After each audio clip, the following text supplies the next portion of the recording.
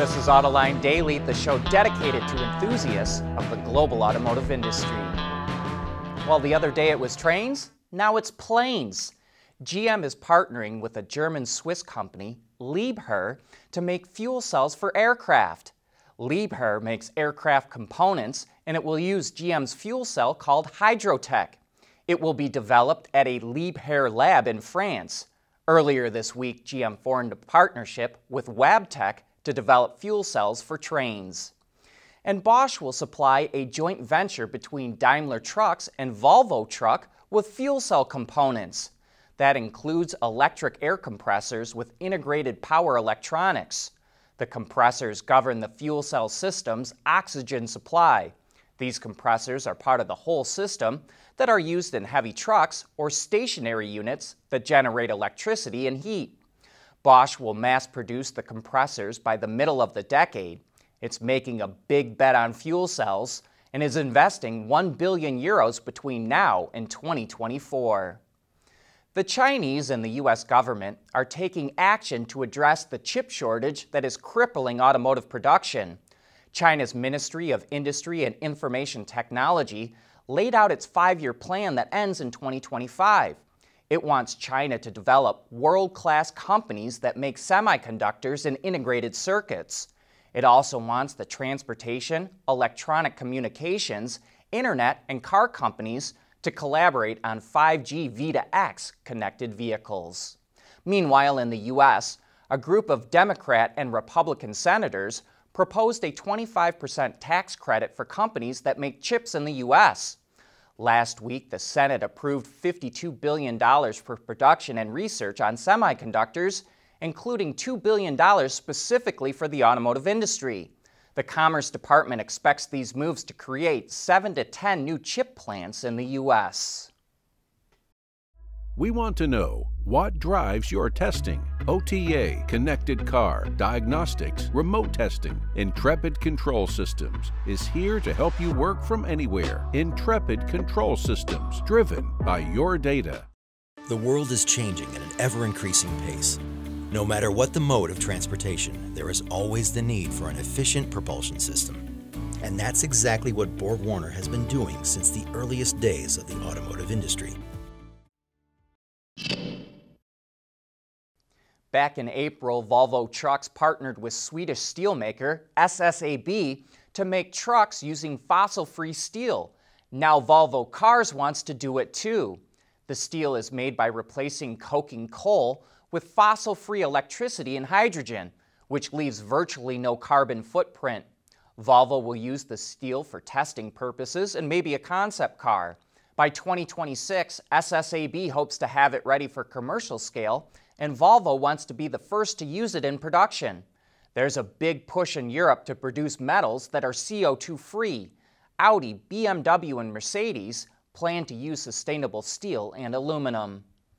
Motor racing is one of the best ways to develop new technology. That's why Schaeffler is turning to the German DTM Racing Series to test out its drive-by-wire system. It's installing it in an Audi R8 LMS GT3, a Mercedes AMG, and a BMW M6 GT3.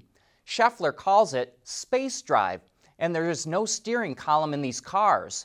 All the steering inputs are transmitted as digital signals. And this is all about getting ready for autonomous cars. Schaeffler predicts that by 2035, about 1 in 3 vehicles on the road will have some degree of autonomy. And it says motor racing provides the most extreme conditions to prove that drive-by-wire works.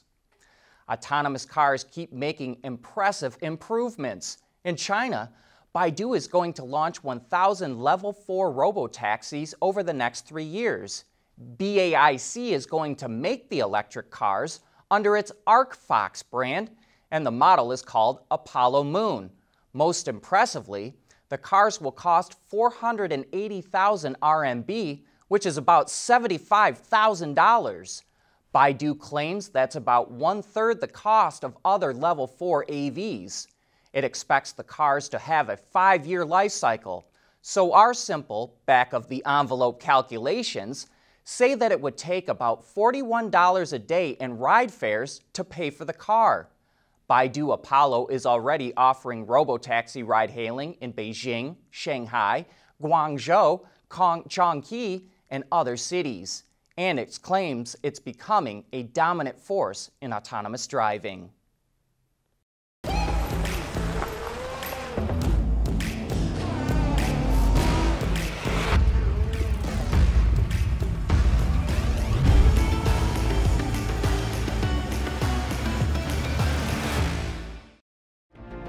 Mobility is becoming electric, connected, and autonomous, just like the manufacturing world. But will always be one thing: a reliable partner for our customers.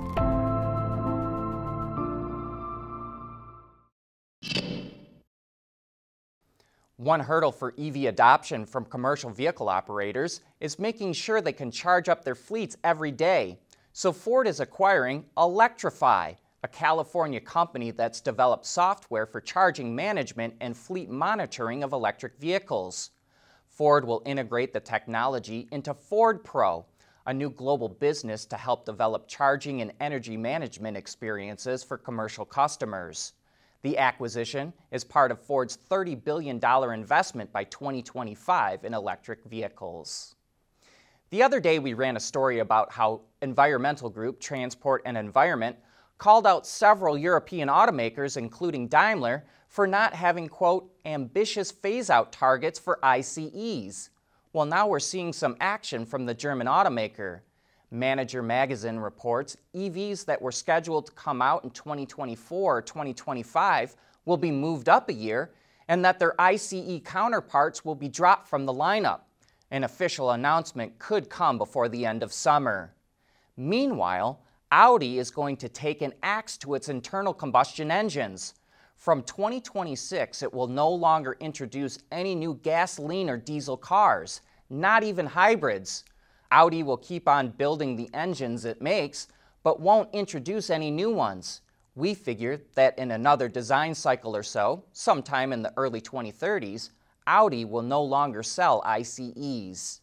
Speaking of the move to EVs, Mazda laid out its plans through 2030. Starting next year through 2025, that includes 5 hybrids, 5 plug-in hybrids, and 3 EVs. We suspect those are the same 5 models with 3 different powertrains, with the hybrid being supplied by Toyota. Then Mazda will use a new scalable EV architecture to come out with several models of various sizes and body types between 2025 and 2030. It figures that by 2030, BEVs will make up 1/4 of its sales. Interestingly, it also says it will come out with a new inline 6-cylinder engine, but didn't provide any details. And before we wrap up, viewer Phil pointed out we made a mistake in yesterday's show. We said the ID.4 is made at VW's plant in Chattanooga, Tennessee. While there are plans to start making the EV there next year, the ID.4 is currently produced in Germany. Thanks for catching that, Phil. Anyway, that wraps up this week's worth of shows. I hope you have a great weekend.